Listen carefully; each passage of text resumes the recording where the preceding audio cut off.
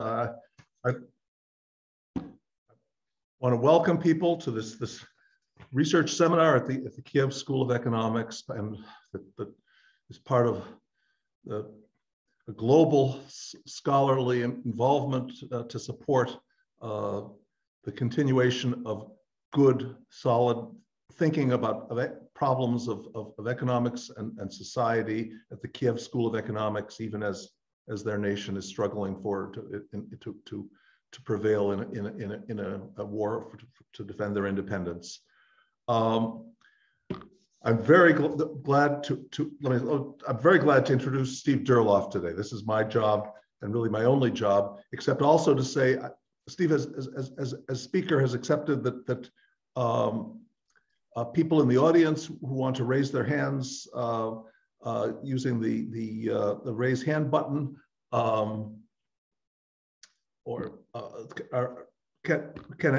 will it, with an appropriate lag, perhaps be unmuted by members, by co-hosts. Minea Constantinou and Kalaroa will function taking care of that. And so we hope to have a real discussion. If people want to write longer questions in the Q&A, we may get to them later. But if you'd like to make a comment or question, raise your hand, and at some point you'll be unmuted, and we'll say so. It is a great pleasure to introduce Steve Durlauf. He has made broad and deep contributions to our understanding of growth, of economic growth and inequality. Since 2017, he's been the Steens Professor in Educational Policy at the University of Chicago Harris School of Public Policy, which means that we're colleagues. I should note that previously he was the Kenneth J. Arrow Professor of Economics at the University of Wisconsin-Madison, which in my opinion is just about the best title anybody could possibly have in a chaired professorship. Among many contributions listed in his CV, he served as general editor of the New Palgrave Dictionary of Economics and as editor of the Journal of Economic Literature. And I mention these because they indicate A, that he's done great service to our profession, and B, if he can do that, then he clearly knows about everything in economics. But today, Steve will talk about a trajectory-based approach to measuring intergenerational mobility. And with that, I cede to you, Steve. Oh, thank you. Thank you, Roger, for that flattering introduction. I think it's inevitable that I need to start with some comments about the extraordinary circumstances in which the what have I done? I'm speaking. I'm sorry if I'm coming across as disorganized and nervous. I wanted to say two things. One, when I was at the University of Wisconsin, it must be over 20 years ago, there was a very interesting Ukrainian graduate student who was one of my first year advisees, and his name is Timothy Milovanov. And at the time, he was obviously a very nice guy, exceptionally smart, and of course went on to many successes in academia. What I don't think I could have forecast is that he defines what it means to be a hero in the 21st century. And I don't use that to flatter. All of you at the Kiev School, and obviously I have a personal connection to Timothy, so he sits in my mind, are defining or fulfilling what Hemingway said was the definition of courage, which is grace under pressure. And so I want to say more than the express solidarity. I wanted to express thanks, and that is in a world in which, frankly, the West has, I think, been in a moral slumber for the last 30 years. You've re-energized the need to distinguish right from wrong, good from evil, and to act accordingly. So I'm profoundly grateful to all of you. The second thing I wanted to say was that I do have a personal connection to Ukraine. My grandmother on my father's side was born in Dnipro. I'm not going to pronounce things correctly, in 1899. And I have this is a true story. I'm making it up for you. One story she told me, and she emigrated to the US in 1906, is that she remembered as an 18-year-old in 1917, literally dancing in the streets of the part of Manhattan she lived in when the announcement came that the Tsar had abdicated, along with other immigrants of that time. So I will be honest, I'm having hopes that her grandson will soon have a similar memory that he can pass on to his grandchildren. So with that, let me turn to the paper. And this is a long paper, and I should say the ink is not quite dry, so the draft should be ready to circulate. And please email me for it if you want to see. It's called the Trajectory-Based Approach to Measuring Intergenerational Mobility. Let me first emphasize that it's co-authored with three wonderful co-authors, Yoosoon, Chang, and Joon Park, are of course world-class econometric theorists, and this paper very much fulfills one of my graces in my academic career, is to always have extraordinarily talented co-authors, and so I want to emphasize how integral they obviously are to the methodology.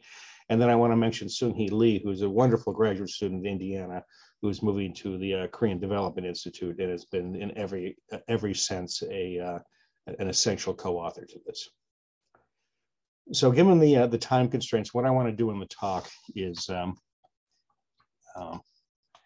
in essence the following, and that is that basically make an argument to you. And so there's a ton of slides here. I'm sure I'm not going to get through them, but I hope to persuade you at the end there's something to think about. And I think the background is, everybody knows, inequalities is receiving enormous professional attention now, and there's been really a renaissance of research, and that renaissance to some extent has focused on issues of measurement. And what this paper wants to do is to complement that renaissance, so immodestly in that sense, by focusing on issues of actually how to characterize intergenerational mobility. And so what I mean by that is that much of the advance in this literature has been generated by new data sets. In other words, you have much broader populations and time periods over which you can calculate statistics that measure intergenerational mobility. This paper wants to say something about the statistics that are perhaps most interesting. And so what's going to be essential here is the idea that in thinking about intergenerational mobility, there's a background intuition, which is mobility, or its lack thereof, is defined as the extent to which the experiences of a child, and be concrete, we'll say from birth to age 18, how those experiences condition what happens to them as adults, and in particular, how the nature of their family conditions what the outcomes are as adults. And so what this paper is going to do is it's going to think about that problem by explicitly modeling intergenerational mobility via trajectories. And so the thought experiment is going to be that a child has family exposures. One set of exposures are the incomes that the family has throughout childhood and adolescence. Another exposure is family structure. And one can, and I would say in sequels to this paper, there will be other types of exposures that are studied, but here it's really going to focus on the interplay of family income and family structure. And so the objective in all this is to say that one, as a statistical exercise, as an econometric exercise, one wants to measure that mapping. That if I know, what are the predictions for children, if I know the trajectories of family structure and the trajectories of income, and from that draw conclusions about the nature of mobility. So, in order to kind of give you the background as to what's going on, the classic way to measure intergenerational mobility, and here I will talk about absolute mobility. The Chetty work, which you're undoubtedly familiar with, focuses on relative, but the principles would be the same thing. And that, the way to understand that literature is that it is really looking for bivariate relationships. And so the thought experiment is to say that there's something called permanent income of a parent. And that's typically measured by taking the average over a long interval of parental incomes, and you call that the permanent income. And so you have in the background of the notion there's a signal that's a permanent income, and an associate, and then transitory income is simply noise. And one regresses the associated object for children against that of parents. And so this intergenerational elasticity of income is the key statistic that is used in thinking about mobility. So if somebody says that Norway is more mobile intergenerationally than the United States, that statement is coming down to the claim that the beta for Norway is in, let's say, 0.2 for the, to give you a ballpark estimate, whereas the United States would be closer to 0.45. And so that's become, that's the coefficient that's launched 1,000 papers, and is, an understanding is obviously of first order significance, not just positively to understand the nature of inequality, but normatively, because we have very powerful ethical intuitions, which can be formalized, of course, that family background is exactly the sort of object that can create unjust inequalities when you equate unjust inequalities with inequalities for which a person is not responsible. And of course, there's a theoretical literature that generates these types of models. And I think I would say a couple of things about it. One of them is the theoretical literature that's used to provide the micro foundations of this probably should be teased a little bit, because it's really just two period overlapping generations models. And so in that sense, what it's doing is collapsing the trajectories of childhood and adolescence. And I would say, but beyond that, the more serious point would be that there's an assumption that the timing of parental income is irrelevant. In other words, every sequence of incomes that produces the same average would give you the same implications for children.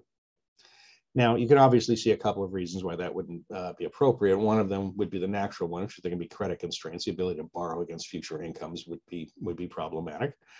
The second that might come to mind, which does not get enough attention, of course, is that the parents themselves are changing across time. I think most parents flatter themselves that they're better parents when the child's 10 than 0, only in the sense they learn something over time. And so the point is that the agents that are interacting with the children themselves are evolving. So what is the mobility measure we want to propose as an alternative? Well, it's going to be one that respects that there are trajectories in childhood and adolescence. And operationally, it's going to be what's called a functional regression. And so there's going to be a measure of permanent income for the child as before. But the objects that determine that are going to be essentially functions. And so the idea is that there's going to be this XI, that's a trajectory of parental influence or family influence from ages P to Q. And those will be 0 to 18 to make it concrete.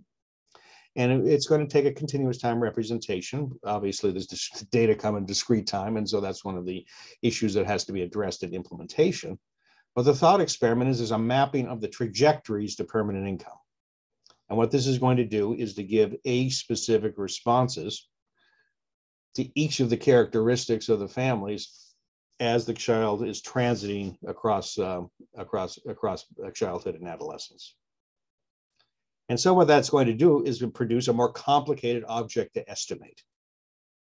And it's going to produce not a number, it's going to produce actually its own function. And that function is going to be beta, which is a function of the age of the child.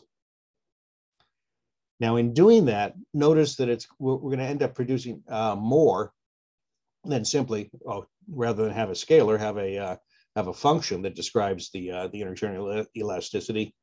It's going to allow us to think about the question differently as to what it is about a child's family background that determines mobility. And what I mean by that is that, in thinking about kind of where this type of research would go, is one wants to say that there's certain sets of trajectories that make it likely a child will have economic success, graduate from college. Think about certain things that we associate with affluence.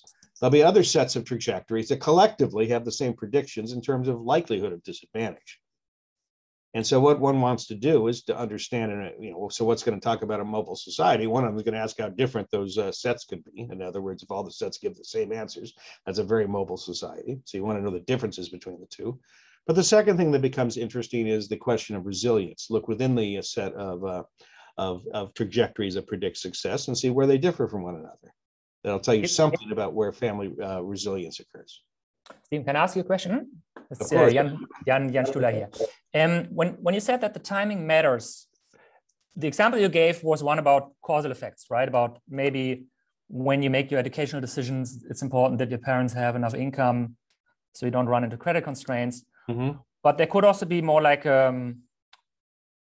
descriptive aspect about it, right? That, for example, parents who have steep income growth, they are somehow different, right? And maybe it's not about the income per se, it's just in a predictive sense that matters.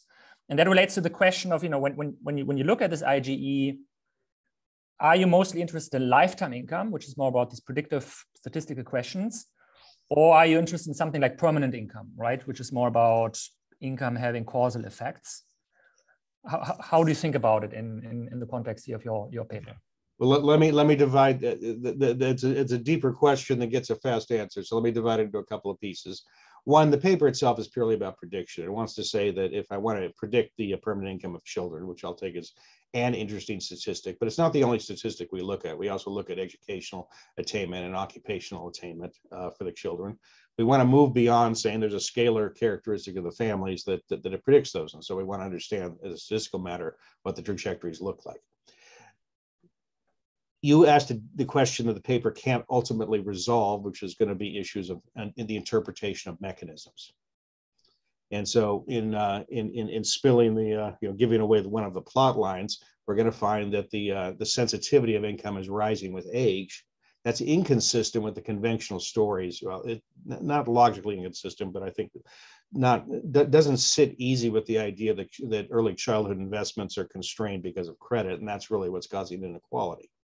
What I like what is appealing in what you said is I think that families on upward trajectories, they're simply different types of families. If you ask, and what I will conjecture later on, is those families create aspirations in their children that are different than families that are exhibiting downward mobility across the life course. So I think that the results I'm going to present, they're not the ones that I'm going to assert they're not what theory would have, or at least conventional wisdom would have predicted. And they suggest that there's some new channels that need to be looked at with respect to mechanisms. But I want to be clear, by itself, these types of exercises don't solve identification problems. Great, thanks. Okay, now in thinking about this, as I said, there are going to be some ideas that are in the background, and a lot of when I said there's a theoretical or literature that it addresses, that's going to be the work that pioneered by Heckman, Heckman, and Shanak, which just tried to think about the evolution of skills in children and has been quite explicit about the roles of childhood and adolescence. And so there they have there's going to be one idea there is that certain periods of childhood and adolescence, there's excess sensitivity. The analogy there, of course, is it's easier to learn a language before puberty than after. But there's a general idea in the literature that there's certain sensitivities that are time specific. The second idea that's pushed in the literature is that there's strict dynamic complementarity between investments at different ages. We're going to actually find more complicated story.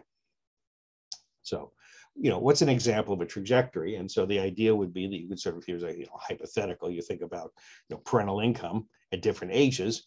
And what you could do is every age ask what the effect is on the predictions. And you sort of can go through a sequence of events in which, as an example, you want to say there's something about the child at birth that matters. And I said, hypothetically, the parents are together, they have a certain income, they live in the West Coast. And as a native Californian, of course, that's a great virtue.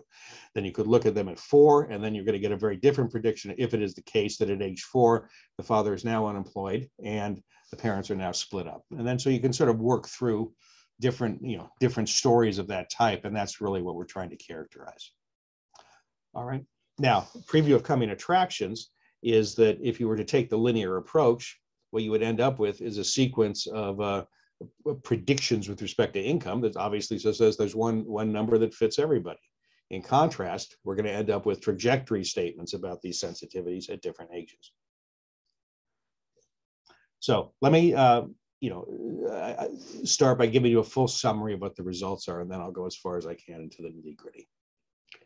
So the first result is going to be that there's clear evidence of age-specific IgE effects. And they're going to take on a particular pattern, and that is that there's a near monotonicity. So in other words, if you think about this beta function as opposed to a beta scalar, the function has the property that, except for the very late adolescence, is monotonically increasing in income. And so the key message there is that there's going to be a important information loss if one simply collapses the trajectory of parental incomes into a single number.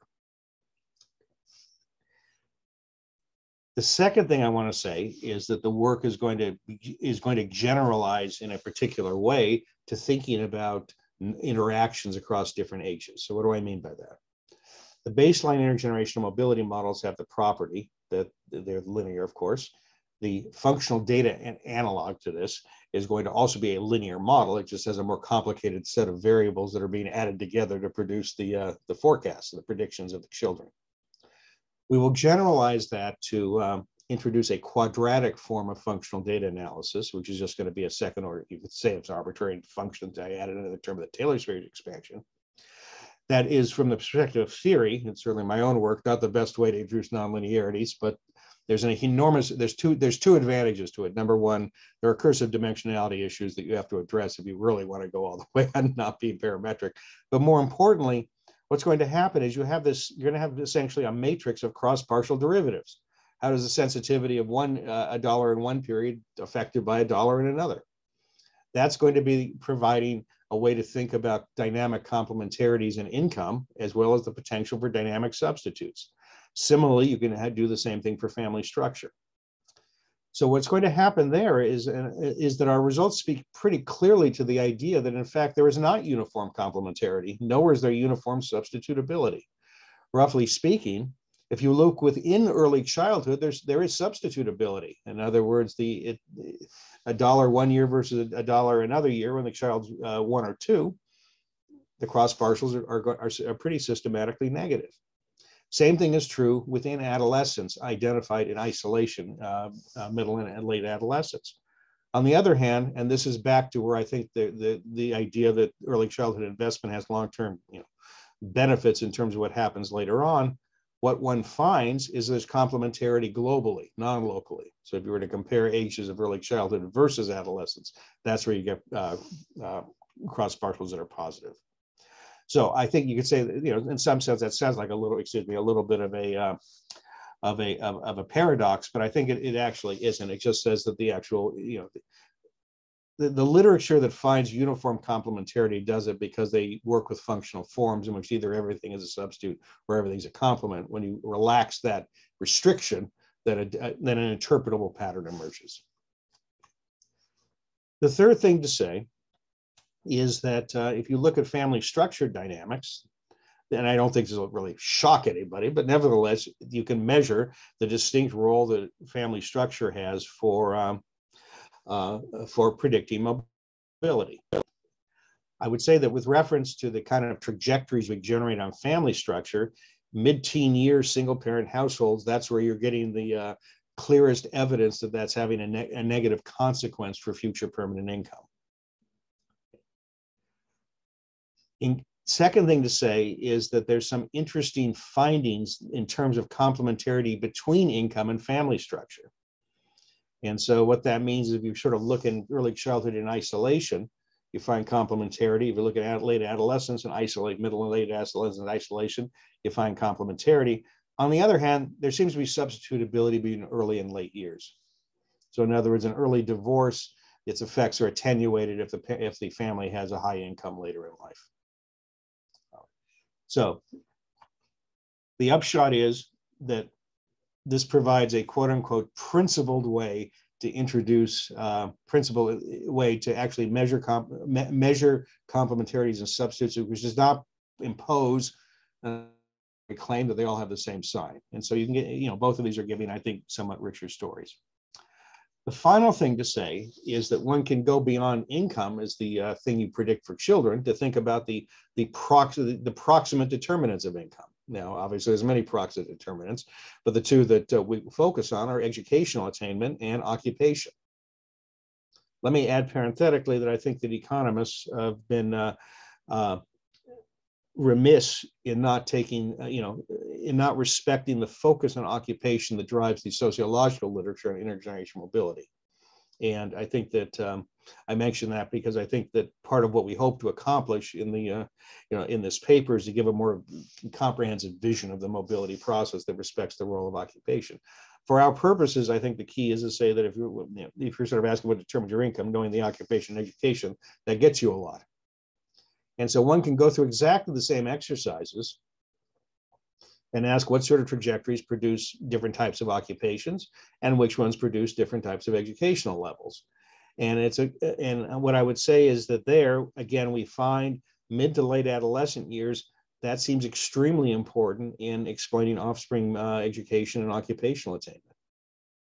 So if you combine all of this together, there's a kind of a bottom line, which is that from the vantage point of the empirical work done in this paper, we find, I think, I will say, I think persuasive evidence that it's important to think about the family inputs in later years. Are there any questions? I have a quick question. If Please. I was wondering about when you presented the functional form, I was thinking that two individuals that face the same parent's income potentially can face different outcomes because their betas are going to be different across the individuals. And somehow this points to some form of context that's perhaps not captured by that particular dimension. And now you're mentioning all these cross derivatives, but I was thinking, there's maybe 5 or 6 dimensions that we would want to take into account. How do we know, how shall I say this? How do we know what's driving that different impact across individuals? So, you come from the same family, same structure, same income, but some people earn so much more. All right, so let me divide the question into 2 parts. One is to say the sequel paper to this one is actually to be explicit about school and neighborhood effects. Okay. In other words, one way to ask the question, suppose I have 2 individuals, and they have the family trajectories are the same. What would explain the predictions, the differences in income outside of saying, oh, that's to the epsilon. That's not an interesting answer. I think the obvious thing that's missing in this is that this is a model that's looking at family specific inputs. And so the sequel paper is to look at neighborhoods versus and schools versus family specific objects. So that's kind of that's where I think we have the biggest gap here. The second way to interpret your question is you'd like to allow the beta functions themselves to exhibit heterogeneity. And so that would, so again, stepping back and thinking about that, one way you could do that, and this is what's, if I can engage in some shameless self-promotion, in a recent paper that Andros Kotelis, Ximing Tan, and I wrote on the Great Gatsby curve, we go through a systematic discussion of what it means to allow the beta to depend on different variables and what the consequences are. And so that's the way you would proceed in introducing that type of richness. And so I mention that because once you set it up kind of the way that we did in the paper, you can then understand what it is the linear approximations are doing for different subsets of the population. Okay, thanks. Okay. All right. So let me mention that there's, there is a literature that this speaks to. There are 2 papers that I would strongly recommend that are, think about things differently, but are important. One of them is by sociologist Jeff Watke, David Harding, and Felix Elward, they actually do the neighborhood and family income relationships.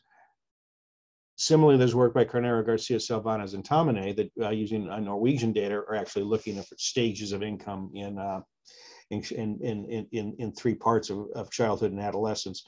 The key differences there is these papers are going to have basically say you can divide income into like early, middle, and late 0 to 18, or something similar in terms of having these broad categories. The other thing, and so the results ought to be thought of as kind of extending that type of philosophy. I also want to emphasize this is not the first paper to use functional data analysis.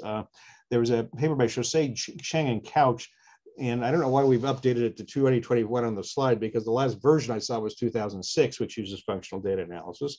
And then there's a paper that I have with Andros Kotelis and Konstantin Edy, who also is using these methods. And so I want to emphasize that this is a contribution that, obviously I think there's novelty in the paper, otherwise, but there are other people, there are scholars that have been thinking about this functional approach. And so this is very much complementary to that type of work. Okay. So what I want to do is I'm going to make a couple of comments about basically explain the econometric methodology, not in detail, but kind of what's going on in it, what's going to make everything work. And I was going to say the way that I want to do that is to contrast it to what's done here to what I'm going to call the conventional approach. I've made a big deal about saying, oh, we really want to map trajectories of things into predictions of objects for children, to which one answer you could give is, Been there, done that. That's called a panel. In other words, why not just regress whatever the thing it is I care about, the permanent income of the child in this case, against the income at every age? After all, that's a trajectory of coefficients.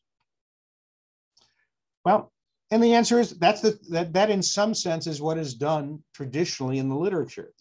It is not the case that one literally runs a regression of the permanent income against 18 age-specific incomes, but rather you get divisions into early, middle, and late childhood or something like that.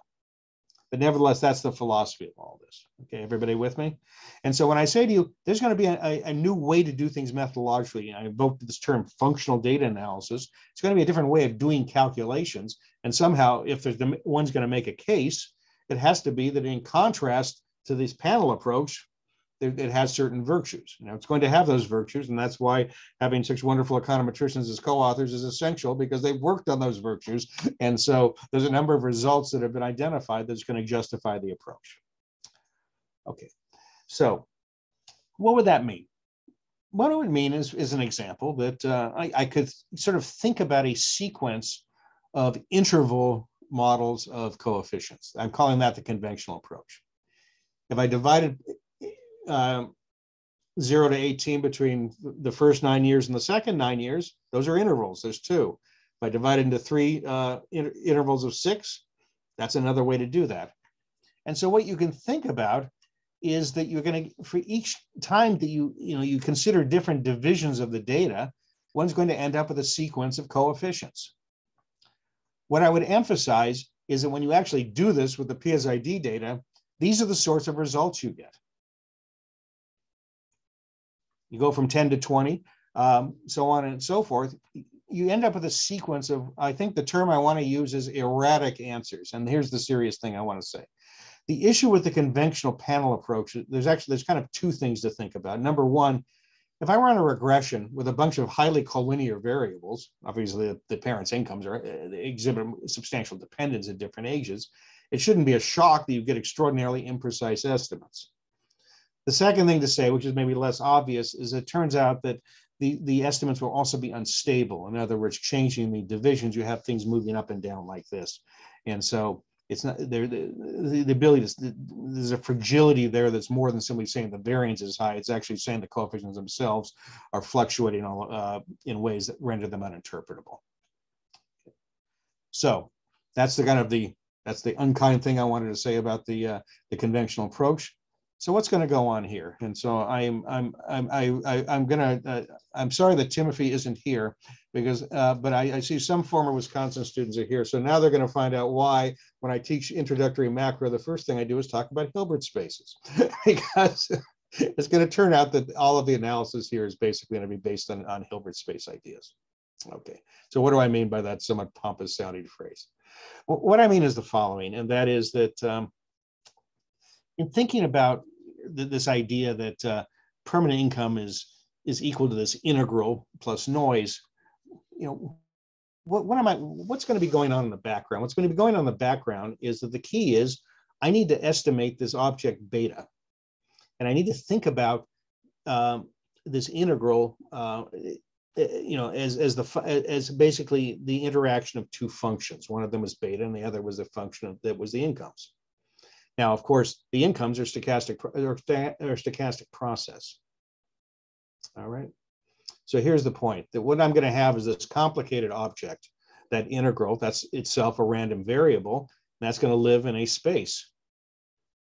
And so the trick's going to be, I want to think about that space of random variables as having a countable basis. All right. Now, why is that a big deal? The answer is because once you have a countable basis, then we start thinking about regressors again. In other words, I'm going to have objects that I get to project things against. And so what I want to say is, okay, and so this is where I'm going to start engaging in my usual annoying activity, which is skip a lot of slides. I want to say there's going to be a particular decomposition that's going to matter. And that's called the Cohen law of expansion. And what it says is if I have this space of random functions in continuous time, there's still going to be a countable basis for it. And the way I think about the countable basis is the basis is going to be time varying non-random functions And the weights are going to be time independent random variables. And so the point is that then you figure out what is the best choice of the time specific functions, such that if I was going to use those to do my projections, I'm going to get the most accurate estimates. Okay, so that's all that's what's going on here. Now, the upshot's going to be the following, and that is that the trick in doing this is that you think about the random function x as having a variance covariance matrix. It's, and again, any set of random variables has that. Obviously, an uncountable infinity is going to have the same thing. So what you can calculate off of that are associated eigenvalues and eigenfunctions. All right. So the way that you do the approximation is you use a finite number of eigenfunctions based on the variance covariance matrix. And you choose them in such a way that you're doing the equivalent of principal components. The first eigenfunction is the one that soaks up the most variance of the x function. The second one is what soaks up the most that's left over. So in principal components analysis, the idea is you've got a bunch of random variables and you sort of say what combination explains most of the collective variance, so on and so forth. You can generalize that to doing the same thing for random functions. And so that's going to be, that's where the hard econometrics comes into play. And that's where you get, important optimality properties. And what do I mean by optimality properties? The first is that for any finite approximation, which you have to do, obviously, given finite data, that choice of basis for the underlying space will give you the best approximation. Now, after all, that's what you're going to want for efficiency. The second thing is, because it's a nice orthogonal basis, the stuff you have left over is orthogonal to the stuff you put in, and that's going to give you a unbiasedness condition. And so then relative to interval regression, you're going to get efficiency results. So that's going to really be what drives everything. As I said, I know I kind of jumping over stuff pretty fast, but I want you to see what the intuition is. In other words, I need to approximate this complicated thing, this integral, in a way that I can interpret it vis-a-vis finite data. That means find a basis for the object. I choose the basis in such a way it's explaining most of the variation in the x's. And that's why it's called functional principal components analysis. All right, so what I want to do, since I realize that, as usual, I'm skipping many slides. I apologize to everybody. People have seen me talk before and know it's a standard sin. This is what I want to show you what happens for the PSID. All right, the red line is what the FDA analysis gives us. I want to contrast that to a sequence of interval regressions. If I assume that beta was constant, that's the first panel. Okay, so when I said there's compelling evidence, it's because if you were to take the square deviations of those two curves together, normalize suitably and ask, is it statistically significant? Yes. Now you can ask what happens when you start, I put in 2 intervals. I put in 4 intervals, 5 intervals. I go up to 20 intervals, and you can see what's happening is exactly what I said, which is that if you contrast the interval approach to there, and hence the panel approach and the limit to what we're getting, one of them is interpretable, has reasonably tight standard errors. The other is simply unstable. So that's good. That's the methodological message, and that is that in trying to uncover the relationship, you want to think about these things as random functions. Living in a space, you're going to think about bases for the space. Not all bases are created equal. Some of the values that they function differently than others, and so consequently, the art, and the key results. And I want to be clear. This is Chang Park type results. Is that the functional principal components analysis has important optimality properties in trying to uncover what's going on. All right. So, going to use the PSID. And so I misspoke. I should have said we actually go 0 to 20 in the paper, and then we're going to basically calculate these objects.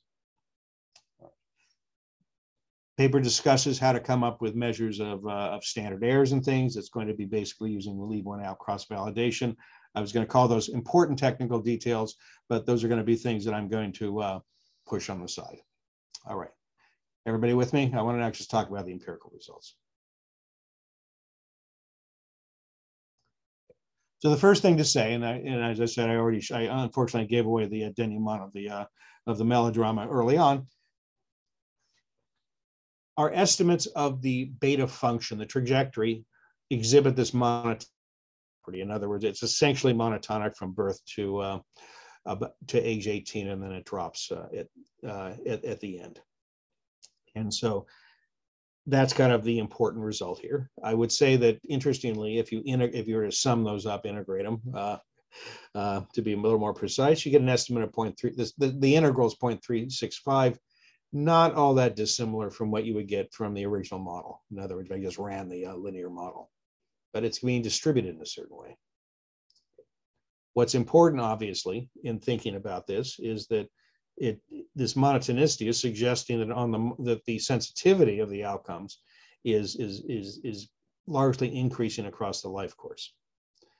Now, let me make a couple of comments there. One of them is that is not logically inconsistent with claims that early childhood investment has a higher rate of return per se than investments at different ages. And the reason for that is you have to determine what the differences is across families in the levels of investments if you're going to ask what the income consequences are. All right, so even though this, as I said, this looks surprising given claims in the early childhood literature, there is not a logical incompatibility. The second comment I want to make, and this had to do with the earlier questions, how would you think about mechanisms? I think that it speaks to something, again, this is speculative, but I think important, and that is that in thinking about why, what are the mechanisms that link parental income to offspring income, one has to, decompose those. The traditional approach, and the Becker-Tomes, Lowry models, and there are many instantiations over the years, is that parents make investments directly in their kids. An approach that is not, this is again a little self-serving, is what my own work has always said that actually what parents do is they buy things for their kids, but they're called memberships. So in other words, the parental income doesn't buy the tutor, it buys the neighborhood, it buys the school. And so I think that this is at least suggestive in thinking about the importance of the composition of whatever the parent's income to child investment is. Is it direct, or does it have to do with this indirect investment in terms of locations? I say that partially because the Watka, Harding, and Elwood papers, I think, were pretty clear in finding that parental income seemed for them to be more important in early childhood, and neighborhoods were more important in later childhood, or in adolescence. And I think everybody who's had a teenager sort of says, yeah, that sounds right. But the serious point is because what's happening in adolescence is that what one's income is doing is altering the socioeconomic, social structure in which the children are functioning. Okay, so that's kind of what I think's there. Now, the other thing that was brought up before is this also may tell you something about the types of parents we're dealing with. And this is where the model is, I would say that most of the intergenerational mobility models are, frankly, they don't speak. And that is, there may be something different about families that have upward trajectories in income versus downward trajectories.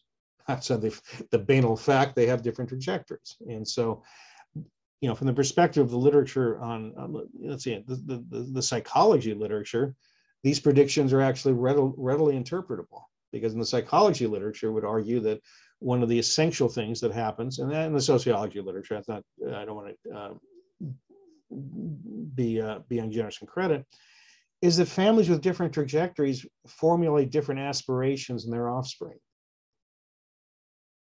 And so just to give an example of that, Andrew Cherlin, a sociologist at Johns Hopkins, who does ethnography of downwardly mobile white men, one of the things that he found in that work was a deterioration of the belief in education over time. And so I would say the conventional story, a representative story in the ethnographic work, is interviewing men whose incomes have gone down across time, who say that, well, my parents thought it was really important. I go to college, it was essential.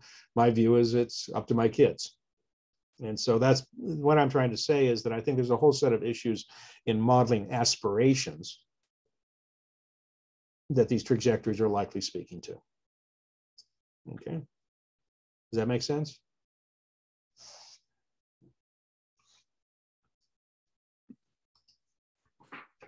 Hi, Steve. I'm wondering if I can ask a comment or ask a question about this incredibly fascinating paper. And I want to build on the last thing you just said, which is that, parents with different income profiles probably have very different consequences for their children.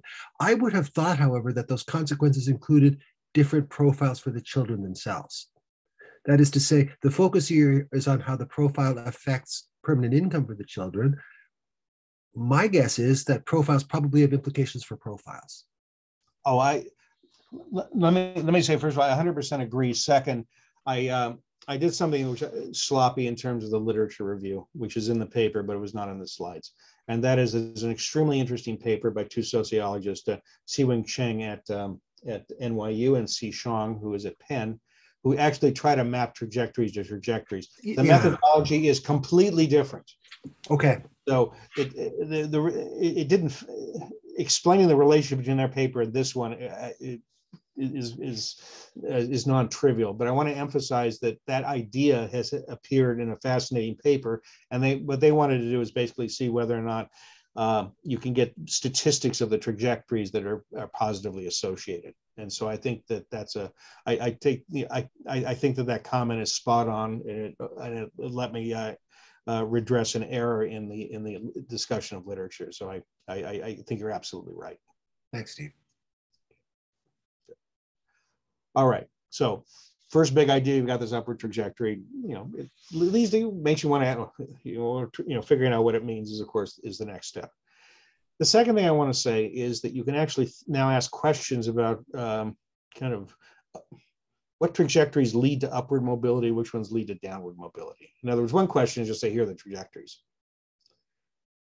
Another question, which it goes back to looking at different statistic, to say, what gets families to move up, what gets them to move down. And of course, if you're in the top, there's only one place to go. And so, one recognizes, of course, this is a little bit sensitive to how you divide categories up. But what I want to say is that you can, the types of exercises that are conventionally done in mobility measurement are going to be, you divide the population into some divisions. Here we did quartiles. And you can ask what, kind of in absolute terms, who's moving up, who's moving down. Then what you can do is then ask questions about kind of what and try to define the sets of upward and downward mobility. Everybody with me? In other words, I take all the sets, some of them you have up, sometimes you have down. And then you can estimate logit models and sort of look at the trajectory profiles that are producing upward and downward mobility. And so what it's saying, if you want to predict upward mobility, you're going to get some relationship to the coefficient, to the parental trajectories. Once you have those estimates, then I can ask which ones are predicting moving up, which ones are predicting moving down, and characterize the two sets. And so perhaps unsurprisingly, what's happening here is that if you're looking at the mobility with respect to the intermediate classes, once you divide the trajectories up and ask which ones are leading to upward versus downward, you get a consistent story. In some sense, you knew this had to be true from the coefficients, and that is the downward mobility is associated with the parents having derivatives within the life courses moving them down, whereas the upward mobility is associated with the people moving up. Now, let me just also add in Manea's earlier comments asking about the differences in the parents. This is parenthetically, I think, just a good example where you have to treat immigrants differently than native born. In other words, if you said identify trajectories of parental incomes that start modest, move up, in which you have massive upward mobility, and I get the condition on the location of birth of the parent, that I could do that. And so your question, understanding the differences, a lot of that, to me, the way to constructively proceed is to say for which question, what are the additional conditioning variables to put in? So if you ask me about what is it about, the upwardly mobile trajectories that's doing it, I think one interesting thing is to distinguish the children of immigrants from others. Okay, but again, I think that's a pragmatic answer as opposed to a principled one. Okay, so let me kind of push on. I have a very quick question here actually on the data. I was thinking that when things go well, they sort of will go well for many people. So is this something that's related a little bit to the state of the economy cycle, or how long of a span this covers? Well, in principle, the answer would be yes. Now, the PSID, one of its virtues is that it's been around for decades, and so the idea is that you take pretty large swaths of averages of trajectories, and so to focus on the kids. If I'm looking at a 20-year interval, then your question is, if you think about the American economy during the period where we have the data, how much difference was there across the cohorts where we can do the measurements? There, I don't think that's first order. On the other hand, in talking about absolute mobility, that is always going to be partially dependent on the aggregate economy. And so when people talk about the fact that 90% of children born in 1940 ended up with higher incomes than their parents, and it's 50-50 for people born in 1980, there's a good reason. Well, I say one of the reasons for that's called the Great Depression, and the birth of the true American empire. And so I'm trying to be funny, but the serious point is obviously that's going to drive things. And so I think that's an issue that you have to think about when you're trying to interpret the absolute mobility numbers. One of the arguments that's made in favor of focusing on relative mobility is, in some sense, that's conditioning out the macro variables. Yeah. But my view is on the distinction between absolute and relative mobility. It depends on what question you're interested in. Yeah. And I think that and there's no reason to prioritize to prefer one or the other. I mean, well, I'll put it there. I have reasons to prefer absolute mobility, but I'm not going to say that means that other people should agree with them. It's just a judgment about, a normative judgment about the things that worry me in societies. And what worries me is people that are in absolute sense not doing well, or families that are in an absolute sense. And this is something for the future work in terms of kind of getting more information out of the trajectories, trying to identify bottlenecks. In other words, what are configurations of family structure and income where at that location, it's just hard to get through. And again, that's a trajectory idea. All right. So that's what I'm going to say, kind of baseline stuff on the basic model. This is what I meant when I said that one can generalize the model to have interactions across incomes at different ages. From the vantage point of theories of poverty traps, affluence traps, et cetera, this is exactly not how you go. This is how one proceeds in order to do something empirically. And nevertheless, there's actually a clarity here in the structural form, because the complementarity and substitutability is actually reduced down to coefficients. Okay. So you can estimate exactly the same model, and these are two pictures that will kind of illustrate things. And so blue means that you have is negative, and red is positive. I won't comment on the mapping to politics, but here's the point. So you can have. All right. So here's the two things to say. One of them is this is actually what the entire matrix of values looks like across years. And then if you were to set a very modest statistical significance requirement, this is what's left over. And this is what I meant when I said that you actually estimate this matrix of cross partials. Then you can ask questions about where do you get complements, where do you get substitutes? And what you end up with is the main complementarities are between the ages, early childhood and late adolescence. The substitutability is modest within early childhood. It's much stronger in later childhood. All right. I have a guess about this last one. I'm not sure whether there's a missing observation there. I have a guess that the reason you're getting so much substitutability in adolescence is that if my conjecture is correct, that the key is buying a house, then it actually does. You basically have some income that lets you afford it, and the details of the years is not going to be essential. But in any event, this is what I meant when I said that there's something here that relative to kind of a folk wisdom that everything is a complement to everything else, you get somewhat different results. The other thing I'll say that's interesting is that at least in our analysis, it's hard for us to find stuff in kind of the ages 4 to 6, and that's where a lot of the discussion of non-cognitive skills, personality traits focuses. Okay, so for better or worse, the data are not speaking very clearly there. All right. So what one can then do is think harder about what it means to say there's a derivative of offspring income with respect to parental income. And what do I mean by that? The question you can ask is, you have a direct effect, that was the first term, but now you have interaction effects. In other words, if I raise the income today, I have consequences throughout the life course. And so what that lets one do is actually calculate kind of a linear effect, a nonlinear effect, and interaction effect.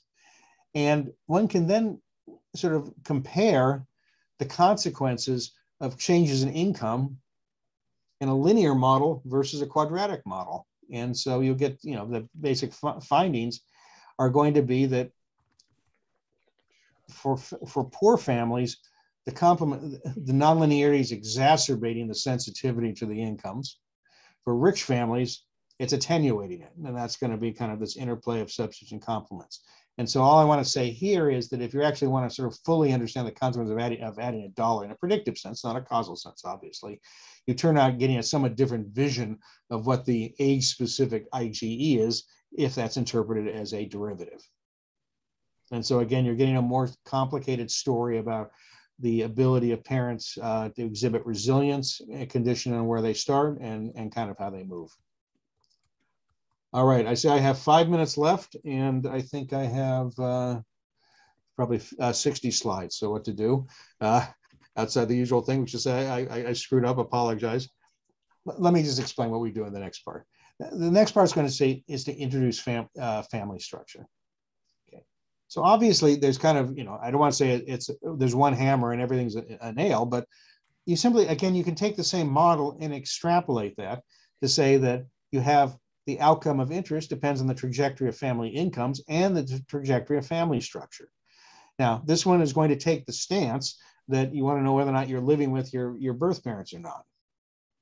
That is clearly, okay, I was going to say that sounds like Burbank, California, 1965, in other words, where I grew up. And so I want to be clear that's taking a particular stance on how you do the dichotomy on family structure. And I think that this is a weakness of the paper that needs to be addressed, is to recognize that the 50s, 60s, Southern California stereotype for white middle class people is not the be all and the end all, but nevertheless, that's where this is. And so what you can end up with is you can demonstrate that you're getting family structure trajectories that are more complicated. And unlike the income one, which is monotonically increasing, the family structure one is exhibiting a bow shape. Now, this does not say it's good to get divorced when you're young. What it's saying is if you're looking at the total effects of a single parent on a child, the harms and later in life are very high. So in comparison to that, these are going to be positive. So you got to normalize that the right way. So that's kind of that's kind of the big picture result there. And then what you can then do, of course, if you can do it once, you can do it twice. And that is look for interactions. That gives us these associated maps again. And this is what I meant, that you're getting complementarity within early childhood and later adolescence, but substitutability across the ages. And so in understanding again, I'm going to call these just facts to think about in theorizing about the interplay of family structure and family resources and how kids do. And again, for many of the years, it's very hard to pick anything up, but at least in the extremes, there does seem to be some interesting interactions. Okay, so let me then skip all of this. And what all that said was, do the same thing for occupation, do the same thing for education, and you get a coherent picture. In other words, that the family income and family structure trajectories are mapping into occupation, are mapping into education in ways that are giving the coherent view of those as the proximate mechanisms that are providing a predictive content to eventual income. So what are the summary? To be just very quick about it, the first is that information is being lost in the conventional method. There seems to be evidence in this data that the later incomes are particularly predictive of the outcomes. That is, and that leads, almost as immediately as an implication that families that are exhibiting improving prospects are going to have better, the predictive outcomes for the kids are better than families that are the opposite, even if they have the same permanent incomes. Same thing, second big point is that you find that family structure has a measurable distinct effect That, by the way, was not obvious because you could have said the reason that a single parent household has because it has less income. But the point is that you can actually identify that. And then the third is that you can find a consistent story that works between the proximate causes and the final causes. So all that together, I hope, has persuaded you that there's something interesting to think about in terms of trajectories. And, this is just, as I said, this is still kind of the scratching the surface. These particular methods, which have been developed in statistics over the last 30 years or so, have been, only recently coming into economics, and I think they have some value. So that is the second. That's what I want to say about the talk. I wanted to end then with one comment. As I said, there's a theorem that underlies all of this work, the Karhunen-Loew theorem, which basically has to do with how to think about the existence of bases for the random functions. Some of you may have seen this book. This is Loew's classic book, Probability Theory. And that's actually where this is a case where there was independent discovery. The reason I'm bringing it up is I wanted to read to you the dedication in the book. And the book is dedicated to the students and teachers of the school in the Camp de Drancy. I'm telling you that because the Camp de Drancy was an internment camp for French Jews. And Loew had been picked up because he was Jewish and he was put in a concentration camp. Thank God he was not deported. And what I wanted to say is that's the spirit that beats evil. In other words, that in the worst circumstances, his genius manifested itself. But that's exactly what the Kiev school is doing. I mean it. The fact that you're functioning as scholars, you're functioning as scientists, at the same time as you're functioning as patriots, that's what puts tears in the eyes to the rest of the world. So thank you. As chair, it was a privilege to be one of 60 or so participants in this seminar. I hope it will be posted online soon. And thank you, Steve. I really appreciated this. And I understand we're not cutting off immediately. We may cut off recording immediately, but we will not cut off discussion if they're good. And I yield the floor. Thank you.